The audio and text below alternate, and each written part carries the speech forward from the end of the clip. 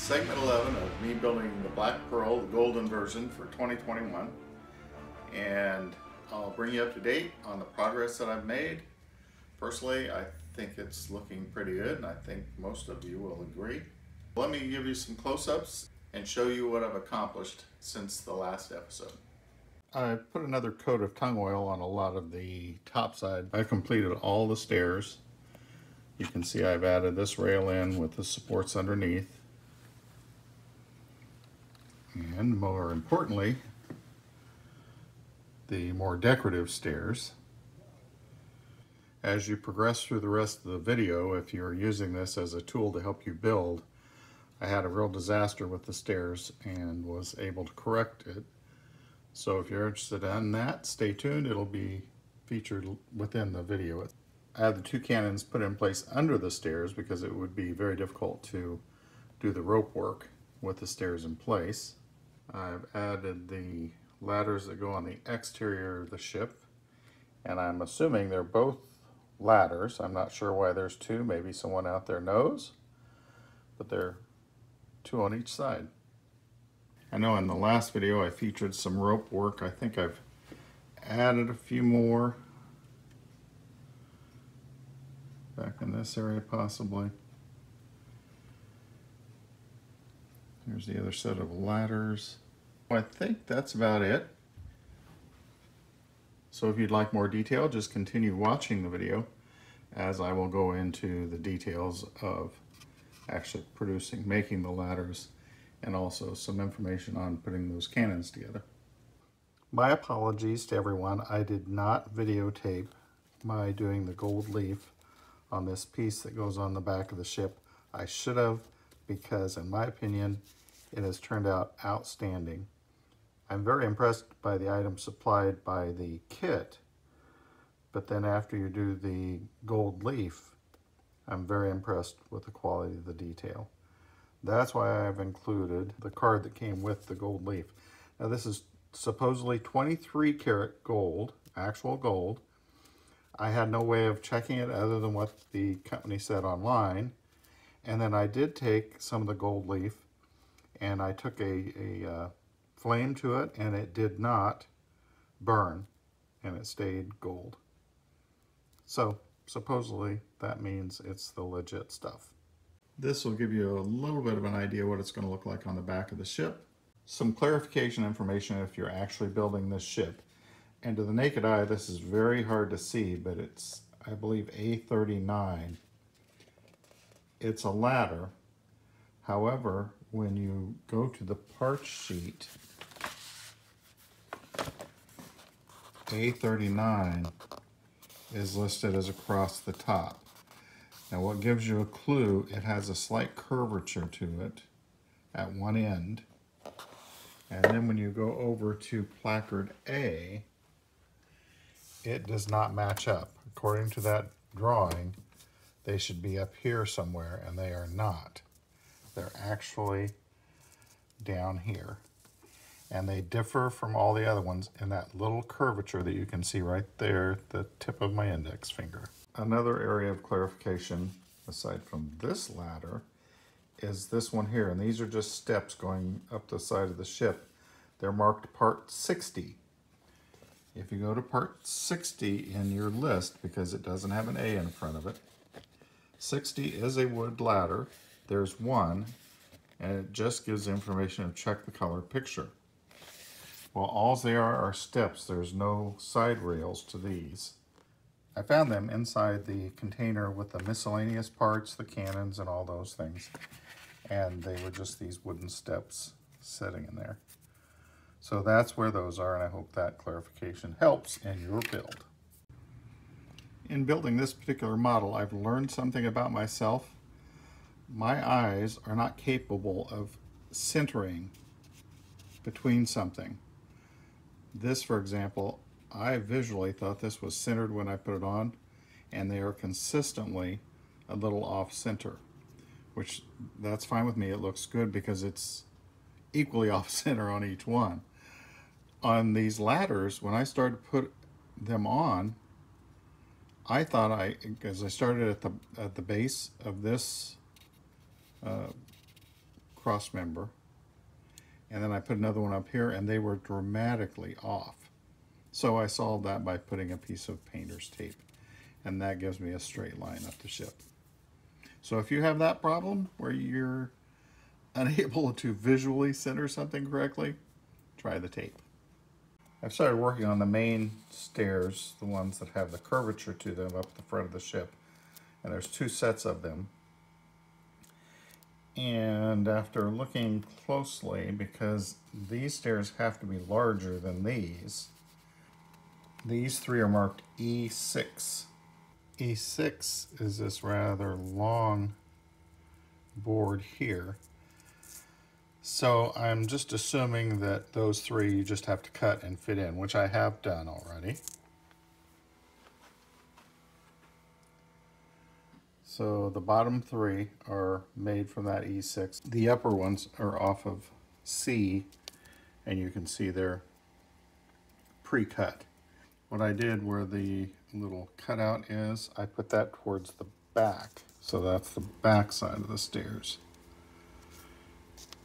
The balusters are marked H8, and it indicates to go ahead and assemble it to A22, and that's what I've done. All of the engravings are on one side, so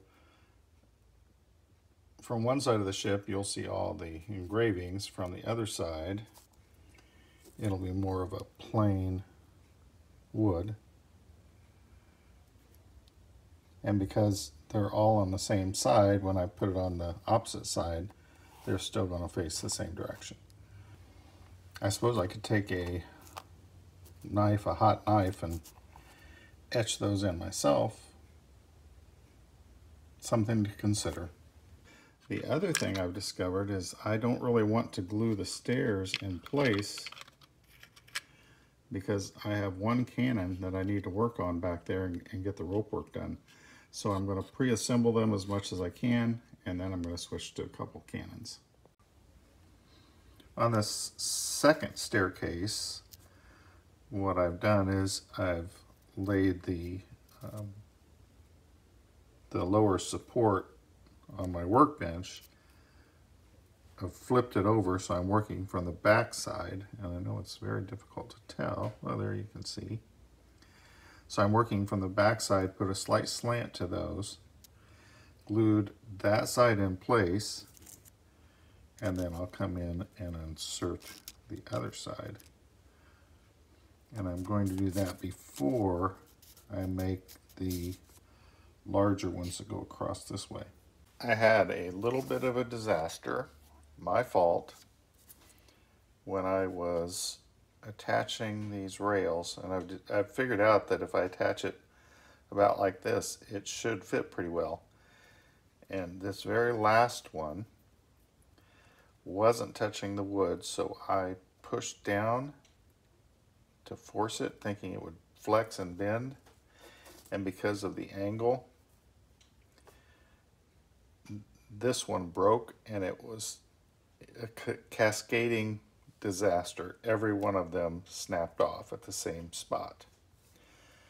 Fortunately, there are 3 additional, so what I'm thinking is I'll take 3 out, the 2 ends in the center, replace it with these, and then try to glue the remaining 2 back into place.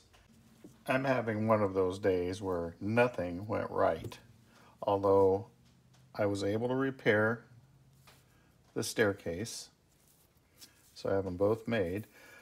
But in the process, I had accidentally glued a little bit of paper on the side of one of them. So, as you know, fingernail polish remover will dissolve super glue. But in the process of trying to do that, I knocked over the bottle, and it covered this entire area, getting some of my wood wet. It drenched these, but so far the only ramification is there's a little white residue, probably from the super glue trying to evaporate, and that was not good. So I sopped it up as best I could. I air dried the wood. There doesn't seem to be any ramifications. This stuff evaporates very quickly. I'm probably happy I had this paper on top of my workbench, but when I take it off, the paint may have been affected. I don't know how much it's soaked through. But if it can happen, it will happen. When you use this, before you start rubbing something next to it, put the lid back on or move it out of the way.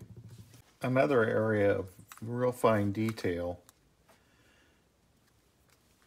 is the base of the staircase where this rail comes down. These pieces on top and the piece on the bottom.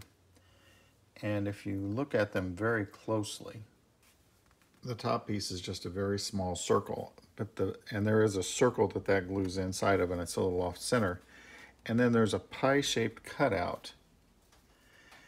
Same on the very bottom piece. And I took that bottom triangle out because I think what you do is the bottom of the staircase fits in that, just like that. And then this builds this up to reach the top handrail. However, I don't think it's going to be the right distance, so I may have to add a little piece to get that to the right height. But I do think those little triangular pieces are meant to be taken out, and that's why they're lasered. The top one has the exact same thing, and that may be for the handrail to actually fit in that also. Undecided on that yet, but it makes sense to me. If nothing else, it rests on top of it, but I think because it's the same shape, it should go right into it. But again, I'm going to have to build it up more to make that fit, I think. Something else that I've discovered or determined is I think you're better off putting it all together, having it all match up here at the edge, because if you don't, it's almost impossible to get the stairs and the rail to line up, whereas this way you can line up the rail. And with the rail lined up, then you can have the stairs suspended and right where they need to be. So that's just my opinion. That's how I'm doing it. I've made a couple of cannons, and I'll point out one thing. The metal clamps that hold the cannon, there's a bar across the cannon, maybe you can see it here. And these are securing that down, theoretically. And I made them out of copper, but it's so tiny, so what I did is I took a piece of copper wire. This is a single strand from an old lamp cord. So I took the cord off and then unwrapped all the individual copper wires. Then I take that, then I take it over to this vise, and it has a little pounding surface on it. And then I take a hammer and just lightly tap it until it gets to the thickness that I want, and then I'll take it and get the shape by just bending it. To get the shape I want, I bend it around the stem of one of the cannons, and then I will just bend the two ends out. So that gives me that look of the metal strap that's holding the cannon down. And here's the finished product. I've tied all the strings on it that I'm going to secure it to the ship with. Most of the examples I found showed two back here, but just to save work, I'm just going to do one, and then two from the sides. And then the thickest one will crisscross over the back of the barrel. So here's a completed cannon with all the rope work and that top thicker crossover rope that'll go to the rings that are already on the ship. Here is a view of my first staircase and cannon put in place. I was able to get things to match up pretty well at the top. I need to stain that because I sanded that off a little bit. And I have the last pedestal that goes down here, but I think I can work to fit that in. And that cannon is a little bit hidden, but that's okay. That was my first one, so it was a good one to start with.